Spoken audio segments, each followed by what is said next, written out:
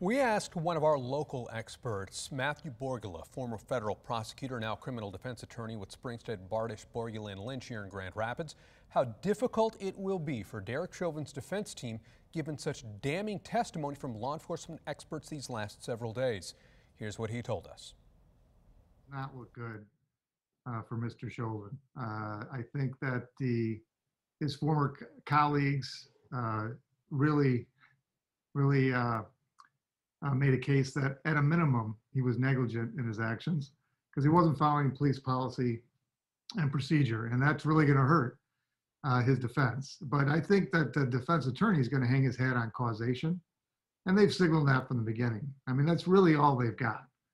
I don't know how anybody can look at that video and think to themselves, well, this officer didn't have a hand in the death of this person, or that it was a reasonable action, even for a police officer, given the circumstances.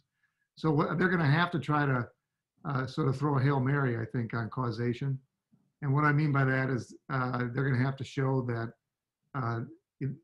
his actions, given the circumstances, weren't a substantial cause of Mr. Floyd's death.